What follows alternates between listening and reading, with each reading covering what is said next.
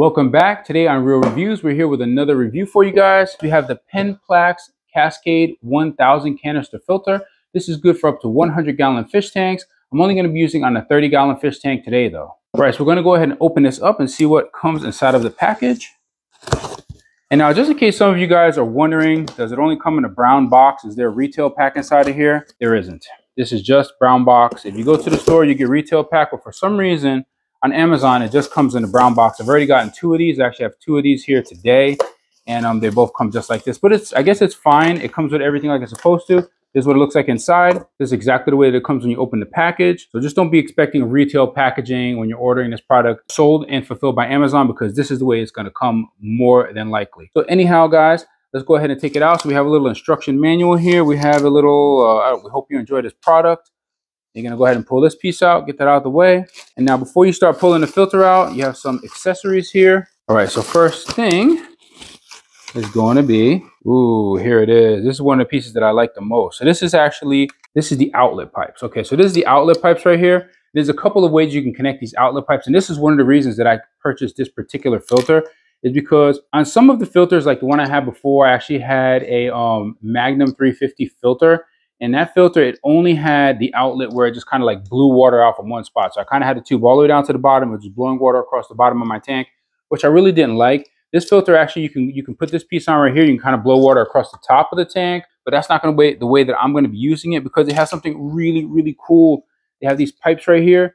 If you connect these guys up, they have these little holes in them. Go ahead and take a look right here. They have all these little holes in these pipes. And so you take this thing with some suction cups, you stick it to the back of your tank like this, and it actually blows water all through these holes down the tank, however you want to align it, just like this or however. So it actually makes the water flow, I guess, more uniform across the entire back, instead of just like one jet out, blasting your fish in the head when he's trying to eat his food. I don't know. So we'll go ahead and put that off to the side. Another thing cool as well is that this actually has a little piece right here that when you put the tube on here, you actually screw this in. You screw this up like that, and it actually holds the tube on. It clamps it. Versus my other one, it had like a couple of rubber bands. I don't know. Didn't really work for me. It never leaked, but I kind of like this design a little bit better. All right, so these are actually the pieces that go on top of the filter, and we'll get to that in a second. Put that over here, and let's see what else we have. And then we also have this little package. Now this is going to be the inlet. This is another thing that I really like about this particular filter, is this part right here. And the way that this works is really, really cool, because this is the piece that actually is going to be pulling your water in. This is going to be your inlet suction side. So this is really nice. It's kind of long. It really has a nice area to be, cleaning out the bottom of your tank. And the way that I plan on doing it, I'm going to put it in like this. Got to make sure you put it all the way down, because some people were saying it was sucking their fish up, but you want to just put it all the way down. Basically, once you put this on, this extends. That extends. You can actually put it down, all the way down. You can put it up wherever you want. So the way I'm going to do, I'm going to put it across the back of my tank, and I'm going to just put this all the way down to the floor, right into the gravel. And it shouldn't be able to suck up any of the rocks. And that will be perfect, be able to pull in from the bottom, and it's going to blow out across the top. It's going to be really nice to set up.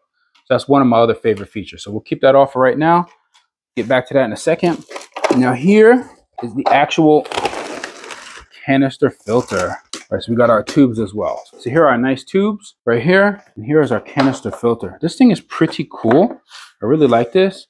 You can go ahead and take that part off the bottom. It has like these little rubber feet on it here, which should hopefully help it from sliding around. This right here is just telling you, save this card for easy reference. This just tells you, how to put these pieces on. And these are these pieces right here that came. So this obviously has blue on it.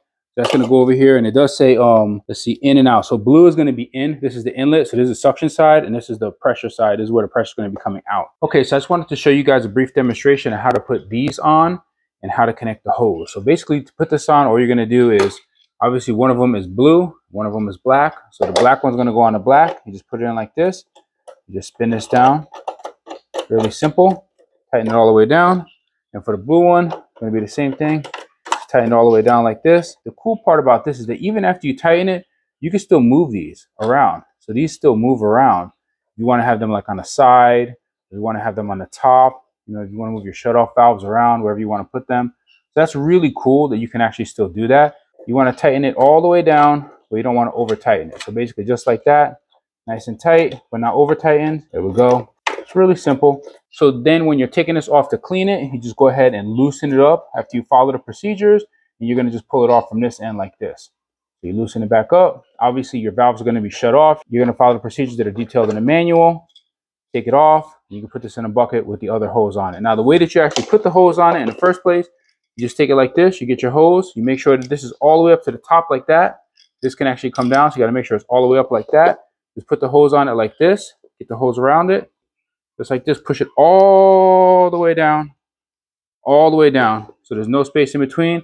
Then you go ahead and you tighten this up like this. Do it nice and snug, but not too crazy so you don't break it. And that's it. And the hose is on. It's not going to leak. So that's pretty much it, guys. That's how you put these on, and that's how you put the hoses onto them. So this is supposed to be like for a quick release where you could turn the water off, turn the water flow off. I guess that's on. That little arrow that says the water is going on. And if you turn it, I guess that way, now the water is off. So that's the way you want it when you're going to be changing your tank. You want to have these, I guess, to the side like that when you're going to be changing your tank and when you're setting it up. So these kind of just screw onto here. Really nice. I like that feature a lot. Another thing I really like about that is that it also has these screws right here. So you screw it up like that when you put the tube on, and that locks the tube in place. So that's also something that's really, really cool about this.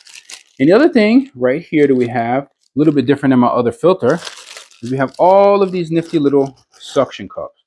So the way that these work, these are for actually, and how many do we have here? Let's see, we got 1, 2, 3, 4, 5, 6, 7, 8. We have 8 of them. So basically the way that these work, they just kind of clip onto these little tubes right here, like this. And this allows them to stick to the side of the wall in the back of the tank. So when you're setting this up, you want to have this going across the back of your tank. You just put these little clips on. You're going to stick it right to the back of the tank like that to keep this tube nice and stable. And then you can turn it obviously however you want, like this. I'll probably have mine turned down like a little bit of an angle like that. And as long as it's under the water, it shouldn't make any noise, and it should come out really, really good. So we're going to set it up like that. All right, so here we go. This is the actual canister filter. This is the Cascade 1000. This is what it looks like on the outside. It has a cool little handle. It has like these blue little baskets. Pretty cool, as you can see. Very nice. And now the way that this opens is really easy. Really, really simple. You're just going to go ahead and pop these sides like this. Pop it out. Pop the other one out like this. It's kind of like from the bottom and out, and these sides just come up like that. So these ones just come up like this. And these ones kind of pop out and up. Just grab it and you pull this out. And there you go. Now be aware that there is this little piece right here. This little black gasket thing right here. There's only one way you can put it in, really. So this piece actually goes in straight up like that, and it goes down around this right here. So the whole idea of that gasket is to block this right here, to keep this sealed. So that gasket actually goes in right there, and then this goes into that, just like that. So anyhow, you take that gasket, move it off to the side. All right, so inside of here has a little cover. If you notice the way this cover goes on, the piece is sticking up is the way the cover goes on. Some people would think it would go on this way. And now we have the little baskets. Now this is something that I really don't like, the way these baskets are designed. They used to not be like this. These baskets, they used to actually come separate. Now they have like these little cheap plastic clips here, which I really don't like, these plastic clips. Because if you notice, if you just unclip this, there's nothing there. This is a plastic. If you bend that a couple of times, that's broken. So what I did is I actually ordered some other baskets, some of the older version of the baskets, and those are going to be coming soon. That's what I'm going to be using. I'm not going to use these ones. See, because only the top basket actually has the little handle, where before all 3 of the baskets used to have the handle. Now these guys don't. So that's the only thing that I really don't like about this filter. And that's the one thing that, you guys might notice if you were, watch some YouTube videos and you saw everybody had the baskets with individual handles, and now they have these clips. I don't like the clips at all. I think that's a really dumb design. And this is obviously going to fail extremely fast. I mean, this is nothing here. There's not a hinge on it. There's nothing, just a piece of plastic. You bend that a few times and it's broken. So anyhow, that's that. You can see down here in the bottom, there's nothing. It's really easy to clean. This plastic seems, not incredibly durable. I mean, just be careful with it, and it should probably last you a good while. And this does actually have a gasket inside of here. It has like a rubber gasket that goes all the way around inside of here. So, that gasket should, keep this thing sealed. Looks pretty nice, pretty durable. And I don't know if you should silicone oil it or not. That's something you might want to look up. That's up to you. And so let's go ahead and look inside of these baskets and see what all we have. So these are the filter media baskets. You can put any type of different filter media in these things. So in the top one right here, they have some like type of floss material, some really, really, cheap like cotton material. This is kind of like for polishing the water, I guess. It feels really nice. It feels really cool. You don't have to use their brand. You could buy aftermarket brands. They sell all kinds of aftermarket brands. This is the bag of the carbon And you could buy bags of this. And I do have a bag. Instead of buying this bag like this, I did something different. Instead of using these bags and having to buy a bunch of these, I actually bought some bags right here, which are resealable. They have like a little zipper on it. You can put whatever you want inside these bags. I bought a pack of them for like $5. I got like 8 of them for like $5. And so I have my own carbon right here. I like to have these the activated carbon pellets. So I'm just actually going to fill this bag with the pellets, and I'm going to use this bag instead of the bag that comes with it. So that's what I'm going to be using for that. And if I want to put something else in there to like take out, ammonia or whatever, I'll probably use another bag of, whatever I need, zeolite or whatever, and I'll put that in one of the other bags and set it up that way. So anyhow, we'll go ahead and set that off to the side. So that's the second level. So that had the carbon in it. It has some more floss in it. And then the final level right here, this has more floss in it, and it has like more of a rigid sponge in here. So I guess this is to catch, larger particles.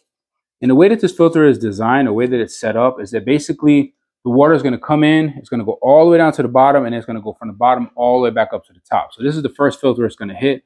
This will grab out the bigger stuff, and then as it goes up, it's going to be getting the other smaller filters.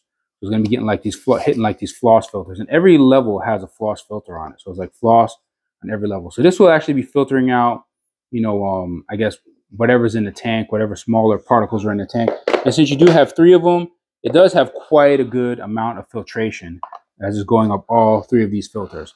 Now you can fill these with whatever you want. A lot of people are going to do a lot of different things. They could put special biological balls in here. I don't know, whatever they might want to put in here. But I mean, pretty much anything is going to hold, I guess biological stuff in it. But obviously these you got to throw out versus, the balls or the tubes, the different things that they have. You can, constantly reuse that, or at least reuse it for a certain amount of months before you have to get some new material in there. So that's pretty much it. That's how that is. And the last but not least, the last thing I want to show you guys is going to be the impeller. So here is where the impeller is right here. If you're wondering how to get it out, you need to change it. You want to take all your screws out to get it out. You don't. You just grab this right here and you just turn it. The impeller just comes right out, and there's your impeller. So really simple. That's what the impeller looks like. And just be careful because obviously it just falls apart. I just made mine fall apart. So here's my piece right here. There's a little rubber piece that goes on top. There's your impeller. The shaft, I don't know what this shaft is. This plastic. That might be some type of ceramic maybe. It might be a ceramic shaft. Kind of seems like it might be. Seems really nice. It looks pretty straight. Some people have problems with these impellers on this model. I don't know. If I will or not. Hopefully not. My other unit, the Magnum 350, my impeller did go bad, but that was after a lot of years. So anyhow, every now and again, you want to obviously take the impeller out. You want to clean out inside of here with maybe like a little brush or something. Make sure it's nice and clean. This impeller needs a nice place to spin. Doesn't want to really be getting hit by anything. This is a magnet, and this is a magnet inside here, and this spins around. And this is what circulates your water. So if this isn't spinning, your pump is going to burn out. And it's not going to cause suction. So that's that. That's your impeller. Be careful when you're putting it back. Put it right back in the hole. Kind of suctions in with a magnetic suction, and you just twist it, and it's back in. So that's it. Okay, so once you have everything apart, you're going to take everything, you're going to rinse everything out, because like this comes with like carbon buildup inside of it. So you're going to go ahead and clean everything out. And the way that it goes back together is really, really easy. On this is going to be the bottom one right here. You're going to put in your black filter right here. There's like some type of biological. It's also like a more, has like bigger holes in it, so it can grab like bigger particles. You're going to go ahead and put that one in first.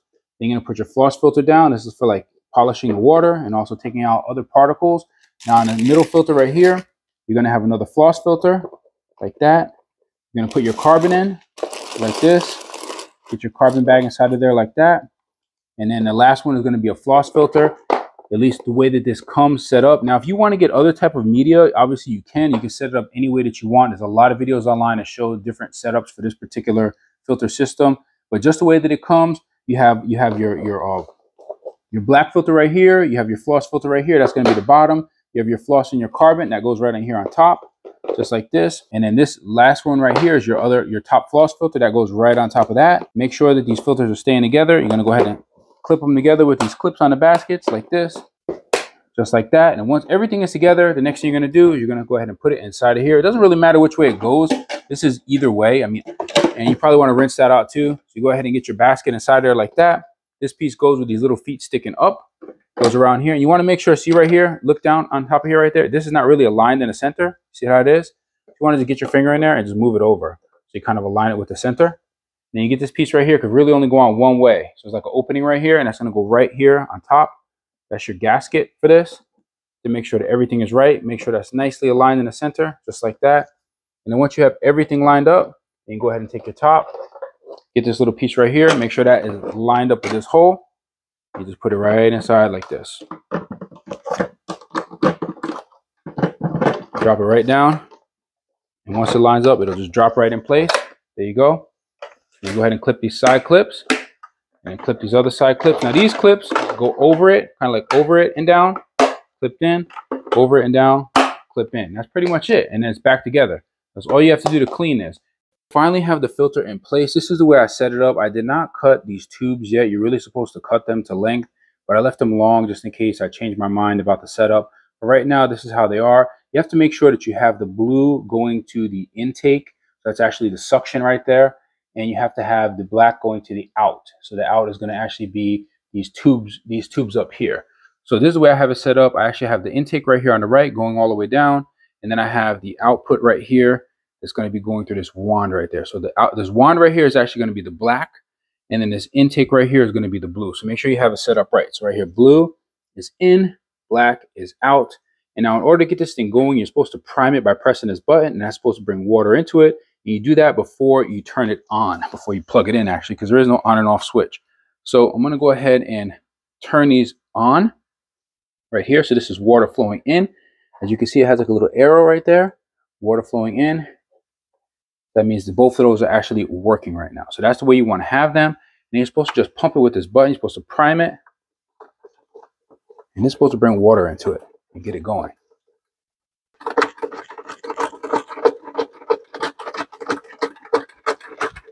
So you got to keep on pumping it like this until the water starts flowing. It's kind of like when you clean your tank, the vacuum. It's not that easy. It might be easier if you fill it up a little bit. You fill up the canister, but mine was completely dry.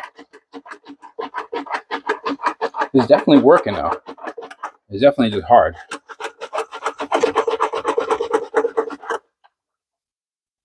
There we go. Got it. So you're supposed to wait a minute after you do this to make sure all the air bubbles are out. And then once that is done, then you're supposed to plug it in and it's supposed to be good to go. So far, so good. Here's the cord. Go ahead and unravel that and put it on the back here. All right, that sounds pretty good. It sounds like it's actually all done. All the air bubbles are out. It's got to kind of cable manage over here behind everything. So it looks like everything is working well. Let's go ahead and plug it in and see what happens. Here we go, the moment of truth. Ooh, look at that. Well, it took a lot of water out of the tank. That's for sure. I need to get a bucket and fill that. But as you can see, it's definitely working well. It's pulling. It has a lot of force. It looks really, really good. Check that out, guys. Okay, so this is what it sounds like, even without the tank all the way full. It's not really that loud. And then down here, my pump is pretty much making more noise in this filter. I mean, it's not making any noise. It's not vibrating. It's not leaking anywhere. Everything looks really good. And anything that will leak will just be right here in this area pretty much. And because it has these special clamps on here, it's just not going to leak. It's going to be very, very good. So there you have it. I'm going to go fill up the tank all the way and let's see how it sounds. Okay, so here we are. I added a little bit more water to the tank. This is how it is. There is a little bit of sound coming from the filter, but not much. Let's listen. It's like a very, very mild humming sound, or barely anything at all. My Magnum was a little bit louder than that actually. So here it is on the top. It's looking good. Can't even notice it in the tank. It doesn't seem to be affecting the fish at all. I mean, it won't affect the fish. It's not like blasting out like crazy. So I really, really like this wand idea up here. That is great. So let me go ahead and get the tank back together and we'll see it with the lights on. Okay, so here we go. We have the light and the top back on. It was making a tiny little humming sound. It was actually the last hole right there on that wand. So I kind of moved it around a little bit and I got it to stop making a sound. So it's not even the pump that's doing it. I mean, not even the filter. The filter's pretty quiet, listen. Doesn't make barely any sound at all. So that's really, really nice. I like it. I think it's gonna do a great job in this tank. All right, so just to let you guys know, I wanna go over how you're gonna actually take this apart when you wanna go ahead and clean it. This is what they say in the manual. just so you're not getting water all over your floor. You want to go ahead first and close the flow control lever on the blue intake valve. That's going to be this one right here, the blue. You're going to close that. And after you close it, you're going to unscrew it from the bottom right here. You unscrew it, maybe put it in a bucket. And then after that is done, you're going to actually close the flow control lever on the black exhaust valve. So that's this one right here. And after you do that, you're going to go ahead and unplug the tank, unplug the filter, and then you're going to take this off right here. You're going to take this lock ring off and just put that in a bucket. And then your filter is going to be loose to take it and clean it and do whatever you want. And when you're done, you put it back in. You connect both of the cables again to the color, blue to blue, black to black. And then you're going to prime it, make sure that it's primed, make sure that it's flowing just like we did the first time. And once that's done, you plug it in and you're good to go. This is the Cascade 1000 filter from Penn Plax. I really like the filter. It seems to be pretty quiet. It's really easy to set up and it works really well. That wand feature is great. Also, the extendable arm for the input right there is also really good. I really like that. So the suction side has like an extensible arm, goes all the way down to the bottom. That's great. The wand is great. Easy to set up. The connections seem to be really secure. I don't think there's going to be any problems with leaking or anything like that. And also the noise level is great because it doesn't really make any noise at all. There was one little tiny sound that was coming out of the last little hole on the wand up there, and I messed around with it a little bit and I got it to stop. Anyhow, I recommend it. And if you're interested in purchasing this product, I will have a link in the description. If you would like to support the channel, please be sure to use the links in the description as they do generate a small amount of revenue for the channel. Hopefully you enjoyed this video. Thank you for watching. Please be sure to like and subscribe, and don't forget to hit that bell button so you never miss another video on Real Reviews. See you guys next time.